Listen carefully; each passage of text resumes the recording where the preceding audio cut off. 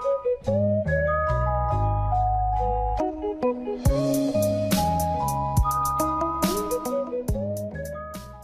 is up guys, Tech James here. In this video we will be checking out AutoPlugin 2. That is right, a second version of AutoPlugin has been created for the PS Vita and PS TV. Now this second version of AutoPlugin doesn't really seem to have many new features, so I'm kind of curious to see why they actually made it. Now so far I haven't installed AutoPlugin 2, but I will be installing it in this video, and if you guys would like to get AutoPlugin 2 and check it out, you can follow along with me. So what we're going to do is we're going to go ahead and open up Vita Shell. To get AutoPlugin 2 you have to get a whole new VPK file. So we're just going to open up Vita Shell, and then all you want to do is just press select. We are going to connect our PS Vita to our PC. You can connect it via USB or FTP. I use USB because it's much faster and more convenient. So let's go and connect it, and then I will show you guys what we can do. So over on my computer, the link to AutoPlugin 2 will be in the description of the video if you guys wish to get it. And the first thing I'm noticing is this is uploaded by OneLua. OneLua is actually a very good PS Vita homebrew app developer. He's made many decent PS Vita homebrew applications. Now the original AutoPlugin is actually made by someone else. The other guy is called the Hero GAC, or GAC, whatever he uses, I'm not sure. But as you can see, this one is made by a different guy. Now, this guy didn't steal it or anything like that. It is actually a collaboration between two developers, which is pretty cool to see. Now, the other thing is, I'm not really noticing much differences between AutoPlugin 2 and the original AutoPlugin. As you can see, even the layout they've got here is exactly the same.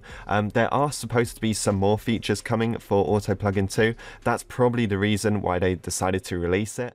Even this section down here is the same on AutoPlugin 1. Now, if you guys want to get it, scroll up and you want to go to the releases, and this is the first version, version 1, released 5 days ago. Now, apparently these are all of the new features. I don't know if some of these exist on AutoPlugin 1 already. They probably do, so let's go and read it. So you can update plugins online. I think you could do that on AutoPlugin 1. Update languages online.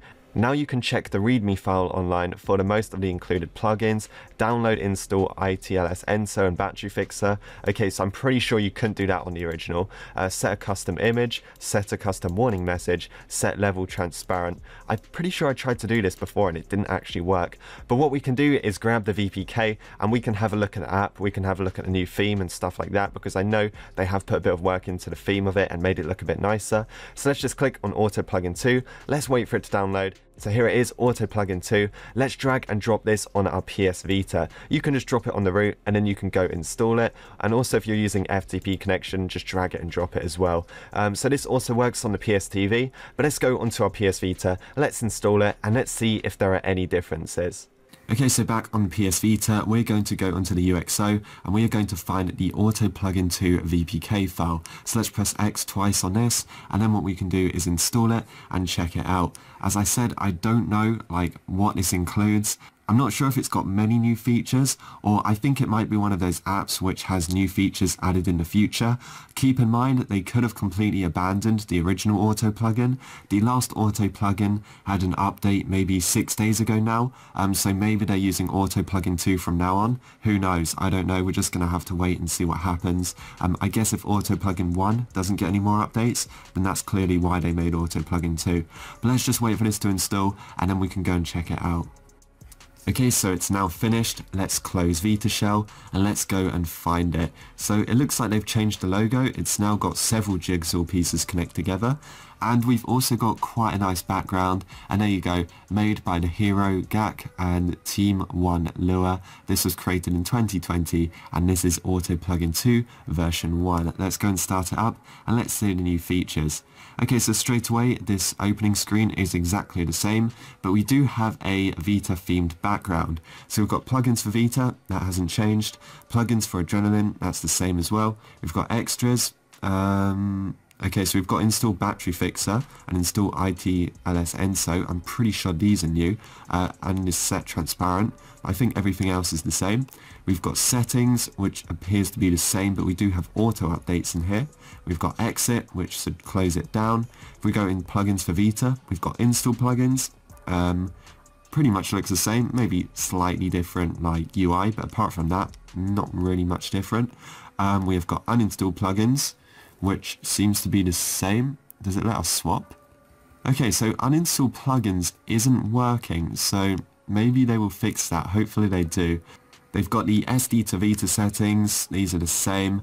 They've got check for plugin updates. Now, this is actually telling me I've got one new update. If I open up the old AutoPlugin, it doesn't say anything. So what is it saying I've got to update? It must be one of my old plugins that I haven't used in quite a while.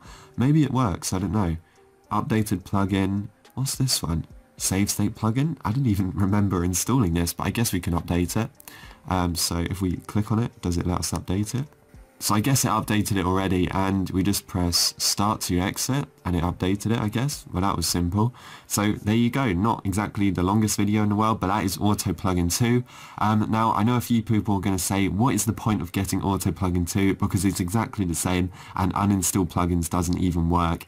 Well, I'd say that AutoPlugin 2 could be the new version, so you might want to get it. Well, I guess you can wait until they update it even more, but it's entirely up to you. AutoPlugin 1 still works, so you don't really have to worry. If you want to get it, because it's going to get future updates, then you can also go ahead and do that.